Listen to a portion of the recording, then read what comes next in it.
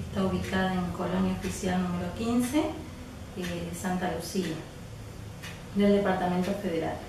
Es una escuela rural que tiene aproximadamente 55 alumnos, por lo que la convivencia es muy buena. No se han presentado casos muy graves o conflictos que haya pasado a mayores.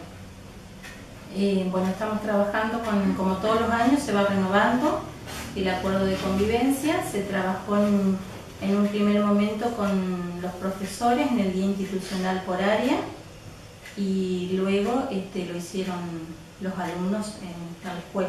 Lo que primeramente se hizo fue dividir en cuanto a los docentes, a ver cómo se iba a trabajar ese acuerdo con los chicos. Lo que hicimos después fue llevarlos a las aulas por grupos. Se trabajó analizando cada artículo para ver qué se podía modificar o rescatar o difundir más. Entonces lo que surgió principalmente entre ellos, que estaban de acuerdo con todos los artículos que había hasta el momento, y se rescató por ahí más que nada que ellos buscaban una uniformidad en cuanto a ellos. Por ejemplo, rescataban casos concretos de que no querían que las chicas vayan muy maquilladas y demás, como para seguir respetando el lugar de alumno. Y lo que sobre todo surgió la idea de cambiar el uniforme, porque como verán acá María José lleva el uniforme común de guardapolvo. Entonces la idea de ellos surgió en modificar ese uniforme. Cuando ganamos la lista hicimos un día de convivencia.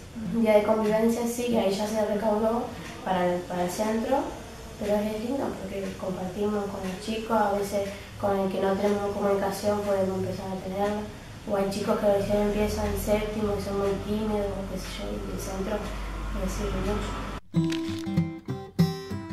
Al ser una comunidad chica, una comunidad educativa de pocos alumnos y docentes,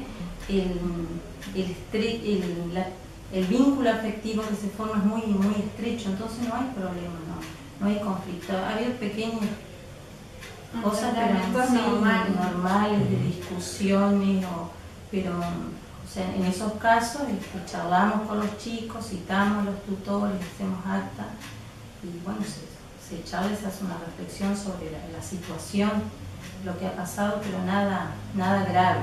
Y bueno, también se trabajó con los padres, se convocó a los padres para ver el acuerdo de convivencia, si ellos estaban de acuerdo, si querían hacer alguna sugerencia, y bueno, después se llevó al supervisor y ahora lo tenemos en este momento aprobado.